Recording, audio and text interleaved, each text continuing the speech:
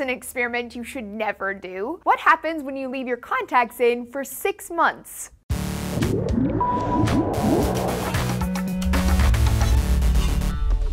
Hey everyone, Laci Green here for D-News. I used to wear contacts, as some of you old school D-News viewers may remember, but then I decided that all the itchy, uncomfortable cardboard on your eyeballs feeling really wasn't worth it, which is why I'm completely mystified as to how a young woman in Taiwan left her contacts on for 6 months. 6 months! Like, did you forget, or were you just feeling lazy, or what? Because now she's paying the price with blindness. 23-year-old Lian Cao reportedly left the contacts on without removing or cleaning them once, even while swimming. This created a perfect haven for a tiny amoeba called a amoeba to munch up on the bacteria as it nestled between her contact lens and her eye. Because the bacteria was on her eye, the amoeba began eating away at her retina and eventually ate the surface of her eye. This is a condition called bacterial keratitis, and the amoeba that ate up Cao's eyeball is responsible for 95% of cases. Not surprising, since the amoeba is readily found in dirt, dust, showers, and of course those nasty bacteria-laden cesspools, otherwise known as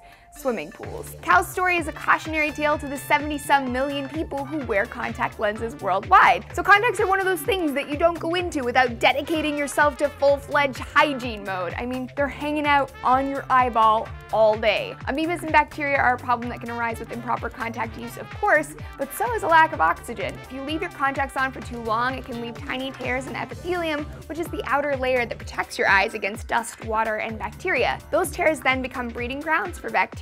They can occur if you allow your contacts to touch water as well. The contacts will swell up, absorbing the unsterile water and microorganisms, changing the fit of the contact, which is why it feels kind of tight on your eye. This tightening on the eye is what causes the teensy tiny tears and opens you up to infection if there's bacteria on the contact. So other common no-nos that should go without saying: reusing solution, using your saliva instead, or using the same contact case for months and months. Those are all basically begging for an infection. Moral of the story: always practice proper contacts protocol, and for the love of science, please don't wear those things longer than you're supposed to. Thanks for joining me for D-News, everyone. I'll see you next time.